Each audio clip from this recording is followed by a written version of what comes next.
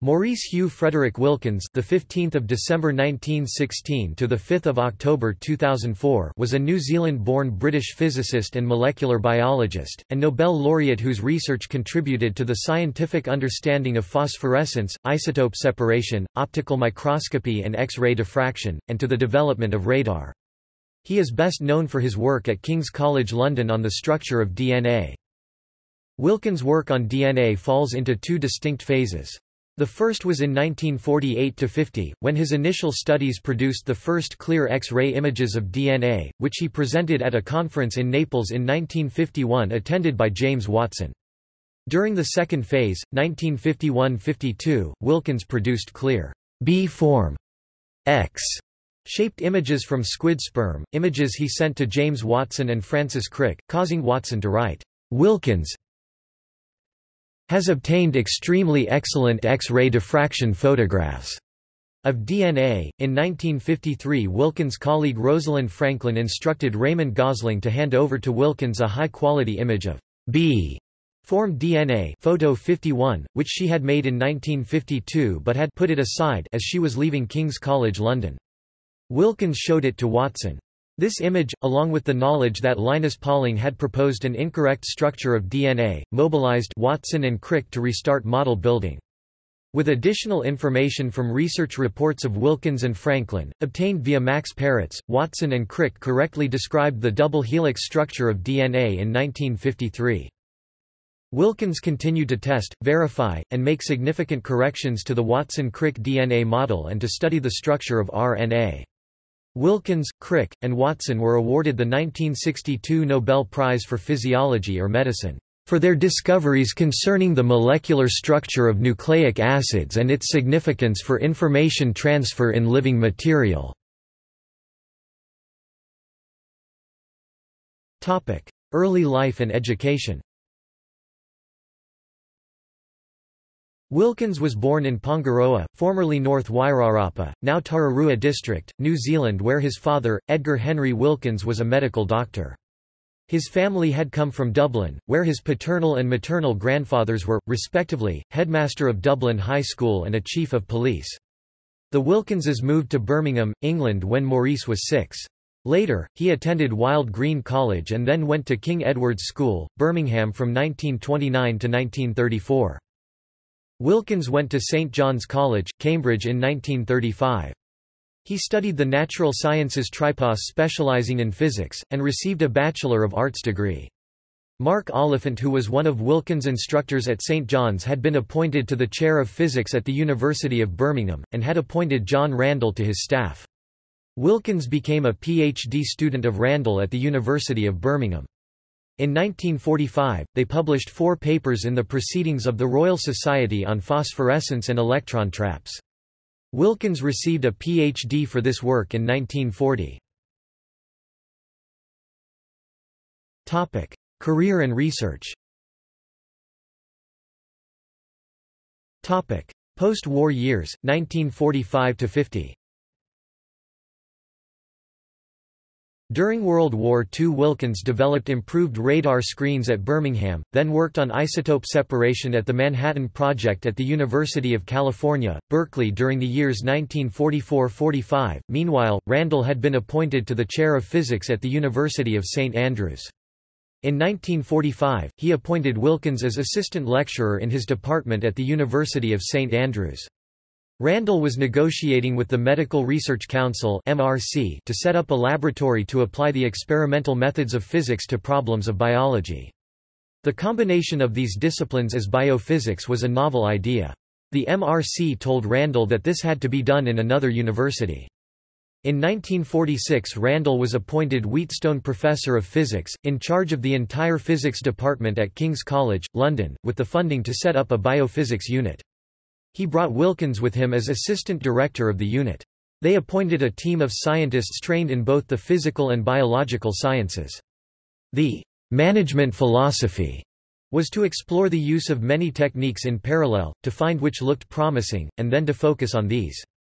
Wilkins, as the scientist with most diverse experience of physics and assistant director of the unit, had general oversight of the varied projects besides direct involvement in his personal research projects that included new types of optical microscopy. King's College received funding to build completely new physics and engineering departments where vaults beneath the Strand-level college forecourt had been destroyed by bombs during the war. The biophysics unit, several more experimental physics groups and the theoretical group started to move in, during the early months of 1952. The laboratories were opened formally by Lord Cherwell on 27 June. Wilkins' article for Nature described both departments, consistent with his leadership role and prestige within the college at large. DNA, Phase 1. At King's College, Wilkins pursued, among other things, X-ray diffraction work on ram sperm and DNA that had been obtained from calf thymus by the Swiss scientist Rudolf Seiner. The DNA from Seiner's lab was much more intact than the DNA which had previously been isolated. Wilkins discovered that it was possible to produce thin threads from this concentrated DNA solution that contained highly ordered arrays of DNA suitable for the production of X-ray diffraction patterns. Using a carefully bundled group of these DNA threads and keeping them hydrated, Wilkins and a graduate student Raymond Gosling obtained X-ray photographs of DNA that showed that the long, thin DNA molecule in the sample from Seiner had a regular, crystal-like structure in these threads. Gosling later said, "When I first saw all those discrete diffraction spots emerging on the film in the developing dish was a truly eureka moment. Less than pre greater than /pre greater than ... We realized that if DNA was the gene material, then we had just shown that genes could crystallize." This initial X-ray diffraction work at King's College was done in May or June 1950. It was one of the X-ray diffraction photographs taken in 1950, shown at a meeting in Naples a year later, that sparked James Watson's interest in DNA, causing him to write, "Suddenly I was excited about chemistry. I began to wonder whether it would be possible for me to join Wilkins in working on DNA." At that time Wilkins also introduced Francis Crick to the importance of DNA. Crick advised him to work on proteins, telling Wilkins, "What you ought to do is find yourself a good protein." Wilkins knew that proper experiments on the threads of purified DNA would require better X-ray equipment. Wilkins ordered a new X-ray tube and a new microcamera. He also suggested to Randall that the soon-to-be-appointed Rosalind Franklin should be reassigned from work on protein solutions to join the DNA effort. By the summer of 1950, Randall had arranged for a 3-year research fellowship that would fund Rosalind Franklin in his laboratory. Franklin was delayed in finishing her work in Paris. Late in 1950, Randall wrote to Franklin to inform her that rather than work on protein, she should take advantage of Wilkins's preliminary work and that she should do X-ray studies of DNA fibers made from Seiner's samples of DNA. Rosalind Franklin arrives at King's College. Early in 1951 Franklin finally arrived. Wilkins was away on holiday and missed an initial meeting at which Raymond Gosling stood in for him along with Alex Stokes, who, like Crick, would solve the basic mathematics that make possible a general theory of how helical structures diffract X-rays. No work had been done on DNA in the laboratory for several months. The new X-ray tube sat unused, waiting for Franklin. Franklin ended up with the DNA from Seiner, Gosling became her PhD student, and she had the expectation that DNA X-ray diffraction work was her project. Wilkins returned to the laboratory expecting, on the other hand, that Franklin would be his collaborator and that they would work together on the DNA project that he had started. Randall's management style causes confusion and tension. The confusion over Franklin's and Wilkins' roles in relation to the DNA effort, which later developed into considerable tension between them, is clearly attributable to Randall. In his letter of appointment he told Franklin, "As far as the experimental X-ray effort on DNA is concerned, there will be at the moment only yourself and Gosling." However, Randall never informed Wilkins of his decision to give Franklin sole responsibility for the DNA effort, and Wilkins only learned of the letter years after Franklin's death. He later wrote, "My opinion is very clear, that Randall was very wrong to have written to Rosalind telling her that Stokes and I wished to stop our work on DNA, without consulting us. After Raymond Gosling and I got a clear crystalline X-ray pattern, I was very eager to continue that work. Trying to understand what really happened when a very admirable scientist Randall models himself on Napoleon is not easy. But the letter was very damaging to her and to me." DNA Phase 2 1951–52. By November 1951, Wilkins had evidence that DNA in cells as well as purified DNA had a helical structure. Alex Stokes had solved the basic mathematics of helical diffraction theory and thought that Wilkins's X-ray diffraction data indicated a helical structure in DNA. Wilkins met with Watson and Crick and told them about his results. This information from Wilkins, along with additional information gained by Watson when he heard Franklin talk about her research during a King's College research meeting, stimulated Watson and Crick to create their first molecular model of DNA, a model with the phosphate backbones at the center. Upon viewing the model of the proposed structure, Franklin told Watson and Crick that it was wrong. Franklin based this on two observations. First, experiments by J.M. Gullen showed that the CO and NH2 groups of the bases could not be titrated, and so were probably inaccessible. Secondly, crystallographic evidence showed that the structural units of DNA were progressively separated by the addition of water, leading to the formation of a gel and then a solution. Franklin believed that the simplest explanation of this was for the hydrophilic part of the molecule to be on the outside. Crick tried to get Wilkins to continue with additional molecular modeling efforts, but Wilkins did not take this approach. Early in 1952, Wilkins began a series of experiments on sepia sperm which were very encouraging. I got much clearer patterns than the previous year. Less than pre greater than when I met Sir William Lawrence Bragg by chance, I showed him the pattern which very clearly offered strong evidence for a helical structure for DNA. Less than pre greater than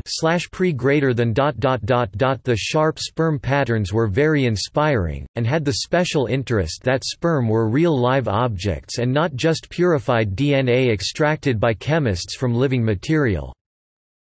Wilkins was particularly interested in whether living samples would yield meaningful X-ray diffraction patterns. His results showed they could. During 1952, Franklin also refused to participate in molecular modeling efforts and continued to work on step-by-step detailed analysis of her X-ray diffraction data, Patterson synthesis.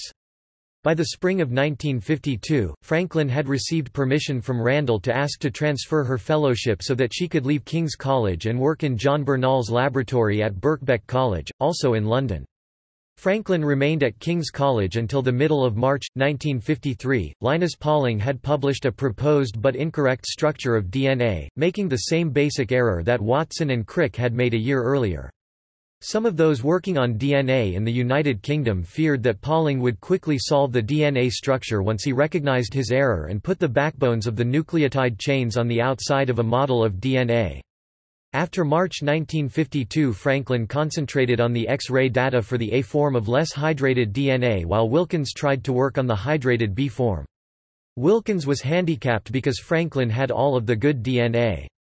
Wilkins got new DNA samples, but it was not as good as the original sample he had obtained in 1950 and which Franklin continued to use. Most of his new results were for biological samples like sperm cells, which also suggested a helical structure for DNA. In July 1952, Franklin reported to him and Stokes that her newest results made her doubt the helical nature of the A form.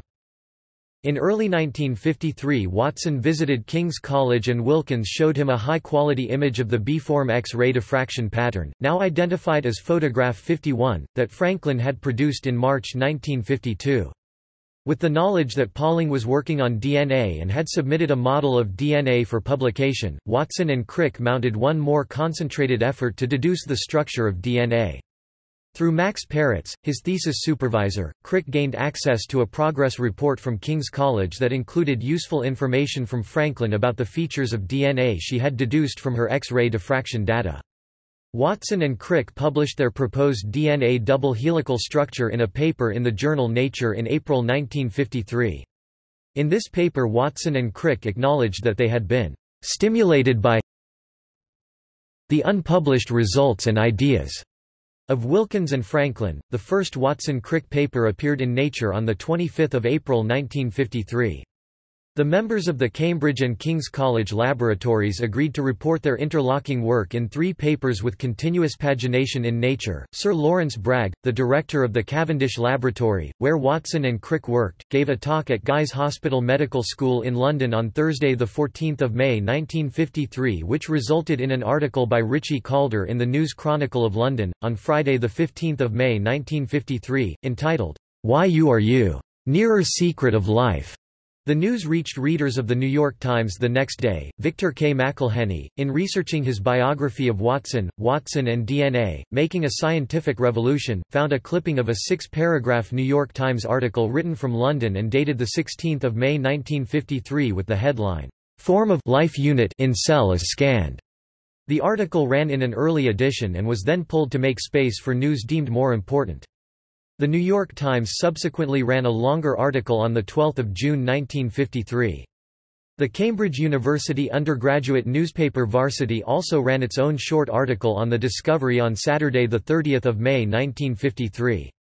Bragg's original announcement at a Solvay conference on proteins in Belgium on 8 April 1953 went unreported by the press. Post-1953.